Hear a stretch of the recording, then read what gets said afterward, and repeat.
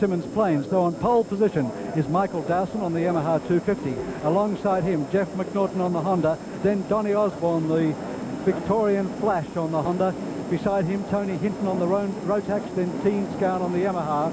Craig Morris on the Yamaha, Bruce Woodley on the Yamaha Powerflow, and then the defending Australian champion, Geoffrey Sayle on the Yamaha 250. Ready for a start.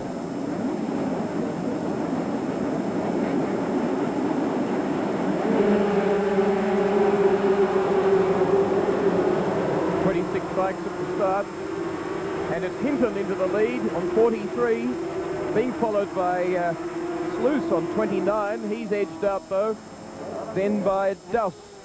No, on 18 it's Donnie Osborne from Victoria. Oh, running very wide. Here comes Osborne down the inside, can't do it on Hinton and drops back behind. Dowson's fourth on 1.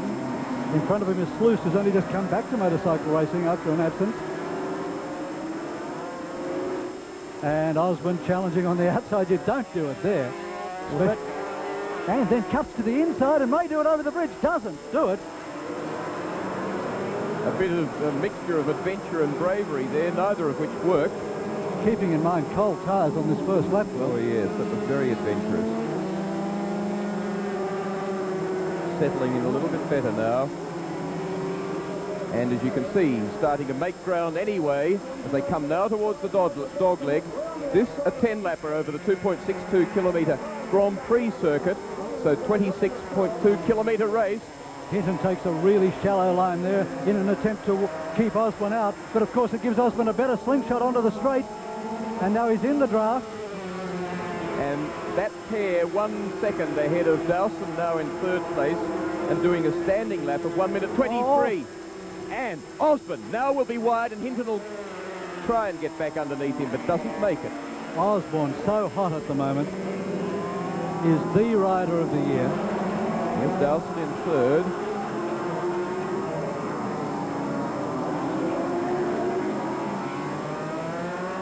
And again, Dowson. Looks to be a little bit down on power on this pair. Last year's Castrol 6-hour winner.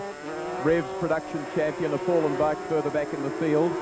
Stationary there as they come through for the second lap. And Dowson, of course, crashed here on Friday across the bridge section, which we just saw, and has been working yesterday to get the bike back together. Geoffrey Sayle now in fourth place on 10 and pulling away from the bunch, getting up towards the first three. Look at the gap that Sayle's starting to pull now, the 30-year-old from Sydney that campaigned for quite a number of years and very well in Europe. Recently ran in the 6-hour dirt bike race at the Peon. There he is. Down about 3 cogs and then slings it into Castrol Corner. And Osborne with a 17.69 for that lap would be about 1.1 seconds. Sorry. Yes, 1.1 seconds under Richard Scott's lap record of 1 minute 19. So he really is flying. And as you can see, Dowson getting up to second place than Hinton. And Sayle coming along too. 17.69 with an average speed of 120.6 kilometres an hour. Hinton, Dowson, Sayle. Behind Donnie Osborne pulling away. Lap 3 of 10. Very quick and blind, the entry to this section of track. And look at the way Dowson's reining in Hinton. Dowson not only won down in Tasmania, but had the fastest lap as well. Here he comes. Hard on the dogleg, and he's done it. Over the dogleg. What fantastic riding from Michael Dowson. Yes. Got his apex right, which was difficult. Going underneath on the entry of the corner, he should have been wide, but he made it. Now Geoffrey Sayle comes up onto Tony Hinton's tail.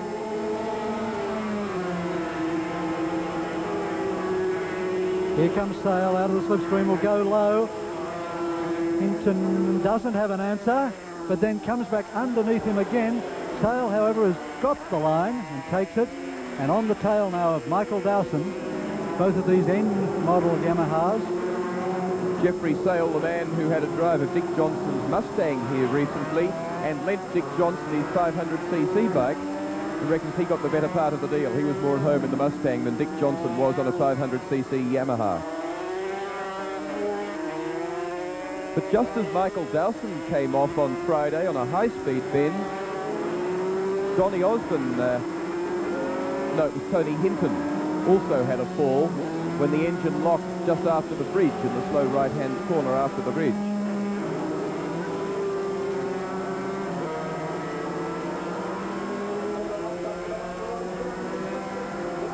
2.12 seconds is the gap from first to this ice, to second place. And Sayle's bike less steady than Dowson's. You saw it shake its head at the apex of the dog leg there. It was pattering a bit too as he came down into Castrol.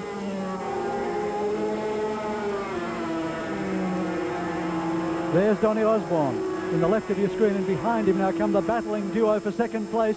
Geoff Sayle looking for the inside and does it on Dowson. Gee whiz, on ferociously fast territory. Fastest corner on the track, probably around 200 kilometres an hour. There's the gap, first through fourth position.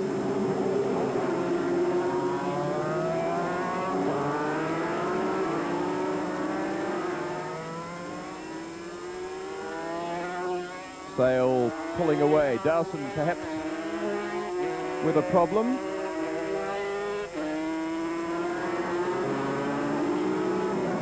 Seeming to hang on there. Jeffrey, in fact, I think is the one doing the pace, because he's not only pulling away from Dowson, he's making ground on Osborne.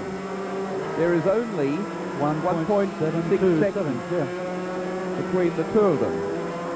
Just over a second and a half between first that man and second place Dowson. So he's 4.4 of a second from him in just over a lap.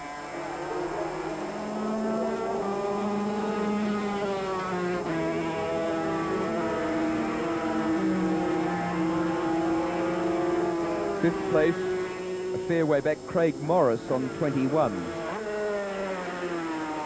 Osborne really working the front end of that machine on new Avon tyres for this round of the road racing title that have just been flown from Britain for him.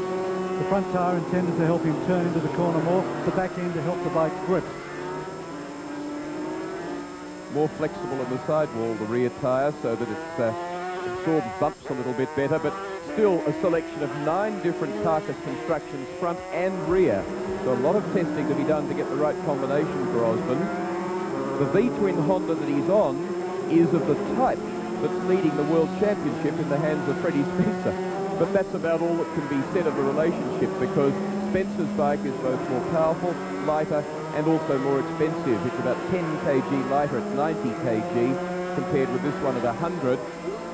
And even the angles of the V and so on are different. A lap time of 1 minute 17.28 seconds on Donnie Osborne. That's 1.32 seconds under the lap record, and Jeffrey Sayle on him. Yes, and I've just got a 17.16 for Donnie Osborne. That's 121.3 kilometres an hour average speed. So they are just carving chunks off the lap record, and as you say, Jeffrey Sayle still after him.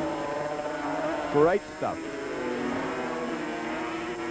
Jeffrey, back in the early days of the Castrol 6 Hour, was a young novice rider riding the 250 class with older and more experienced brother Murray. But in between times, he sandwiched in an enormous amount of experience and success. Has 3 Australian and 12 state titles in his 12-year career. Dual Australian Grand Prix winner in the 250 and 350 class this year. And along with a number of other 250s, ran beautifully in the 500 race. 0.21 of a second between first and second now. That's the gap over the dog leg, and look at Sayle working that machine, using every inch of the track.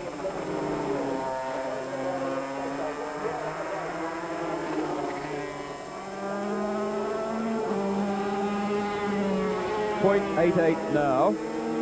Donnie Osborne here, not only in the presence of his 44-year-old father, who's won at Bathurst, but also of his grandfather, Norm, who was an Australian champion too.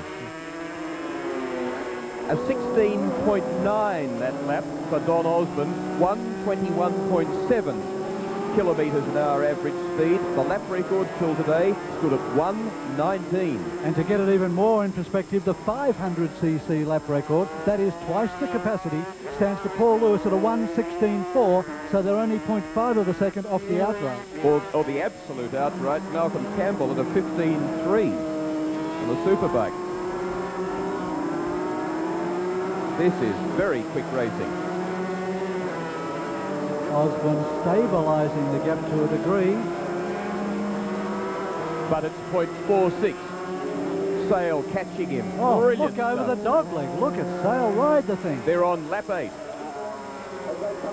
And as you can see, they've just distanced themselves from the rest of the field. It's Osborne and Sayle. As Osborne puts in a 16.93, a little bit slower this time. Third and fourth places are being held by Tony Hinton and Michael Dowson, who have about half a second between them, and they're about 5 seconds off this dice for first position between Geoff McNaughton and Donnie Osborne.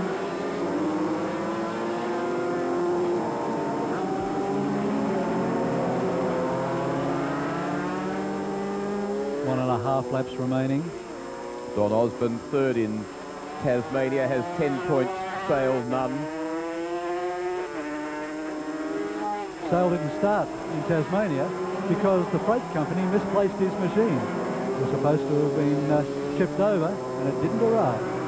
They're still looking for it on race day. Here comes Sayle now. Watch him over the dog leg. It will be a go for broke down into Castrol Corner under brakes.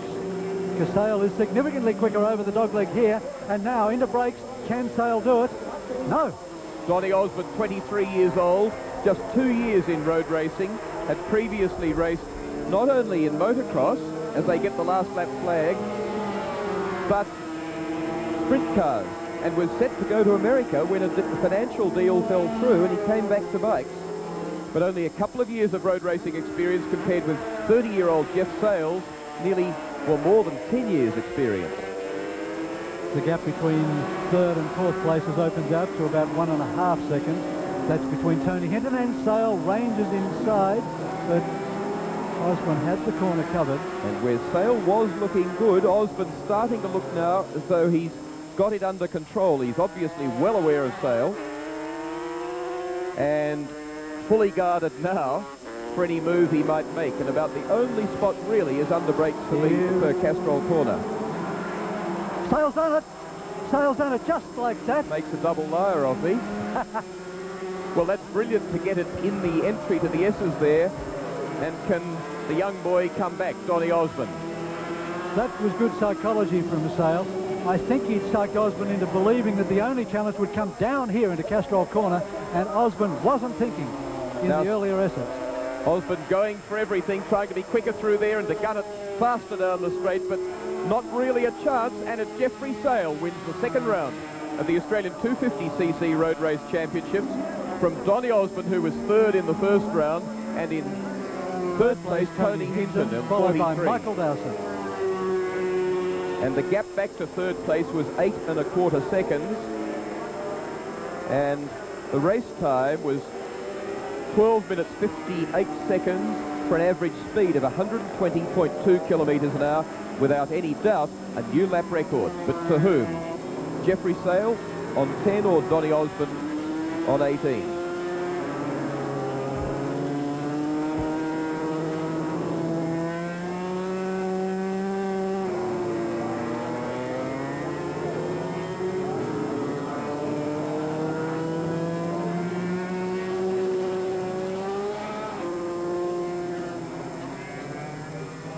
Well, the early part of the race was desperate as Dowson was in the battle at that stage, fell back to fourth later. But here's Sayle, really on the march, running wire wheels, one of the few bikes in the field not to be on alloy wheels. And the results of the Toshiba 250cc Australian Road Race Championships Round 2 at Oran Park. Jeffrey Sayle on the Celestic Yamaha won it brilliantly from Donnie Osborne from Victoria on the Honda, with Tony Hinton on the high-tech Rotex in third position. Geoff, congratulations. You absolutely burnt the track up out there. Tell us about that last manoeuvre, that last pass. Well, when I caught up to Donnie with about 2 or 3 laps to go, I had to still keep going the same pace I was to stay with him because he was going pretty quick. And just the lap before, I noticed he was a little bit slow into that corner, so I thought I'd have to be close enough. I dived underneath him, and as I got into the corner, I lost the front a little bit. But fortunately enough, he didn't go past again. That was about the only place you could have taken him, wasn't it? Yeah, I think so. Most of the other parts of the track were about even, so it was a do-or-die effort, and I got there. Were you conscious of the sort of speed you were doing out there today? No, not really. Fast enough. Congratulations. Thank you.